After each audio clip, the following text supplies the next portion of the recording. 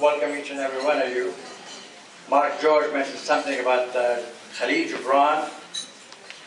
Something you probably, most of you didn't know. There's one fact that most of you don't know for sure, and that is not his name.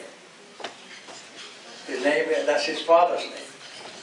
So Gibran, Khalil Gibran, that's his real name. And he also said one of my favorite statements about giving, that's taken from his book, The Prophet. He said, you give, all of you give, I'm sure, talents and efforts. You give but little when you give of your possessions. It is when you give of yourself that you truly give. إنك تعطي ولكن قليلا عندما تعطي من ممتلكاتك ولكنك إذا أعطيت من ذلك فإنك حقا قد أعطيت.